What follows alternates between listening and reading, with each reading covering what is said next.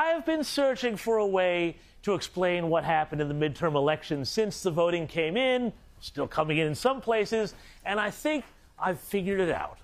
I just need you to come on a little ride with me in a trip in the outsider's time machine.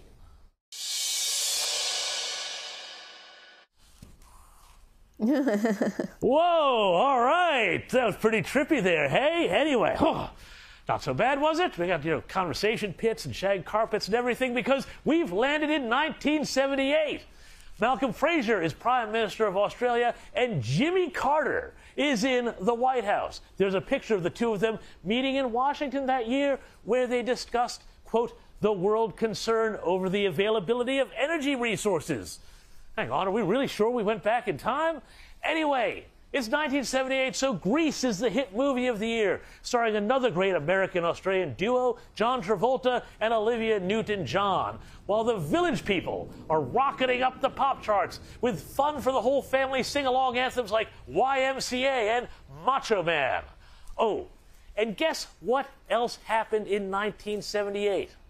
Despite a feckless president, the aforementioned Jimmy Carter, and a dire economic situation and an energy crisis, Republicans failed to impress in the midterm elections.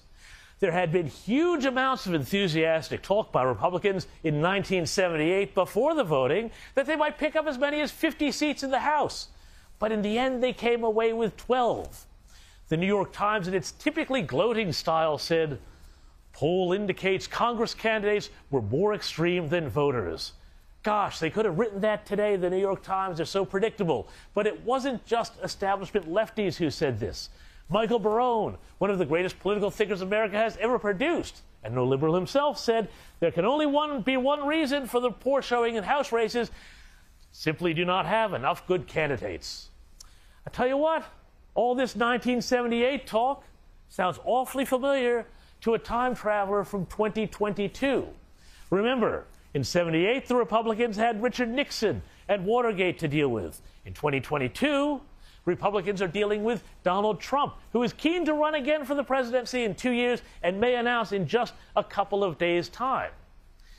Problem for Republicans is now, though, that Trump is still wildly popular within the party and still a very good chance at the presidency, particularly if the Democrats run Joe Biden again 2 years from now, when the man will have lost so many marbles he'll make John Fetterman look like Albert Einstein.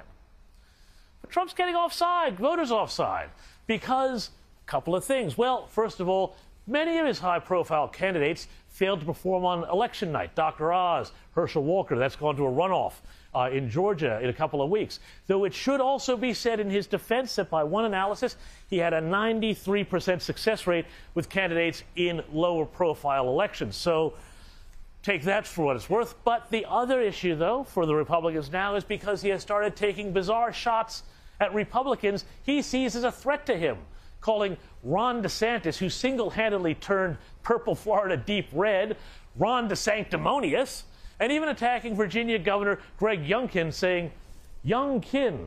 Now, that's an interesting take. Sounds Chinese, doesn't it? In Virginia, he couldn't have won without me.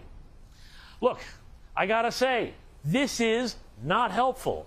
And like it or not, it's going to turn off some swing voters who are not all in on the MAGA agenda, but are still looking for an alternative to the Democrats and their miserableism.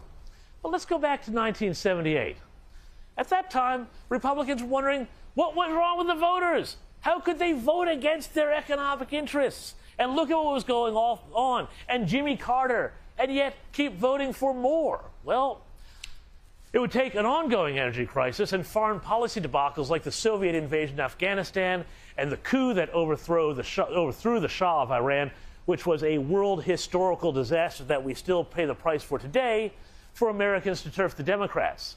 By then, the worm had turned, and Ronald Reagan, governor of California, burst onto the scene with promises that it was once again morning in America, ushering in the prosperity of the 1980s and setting the groundwork for the end of the Cold War.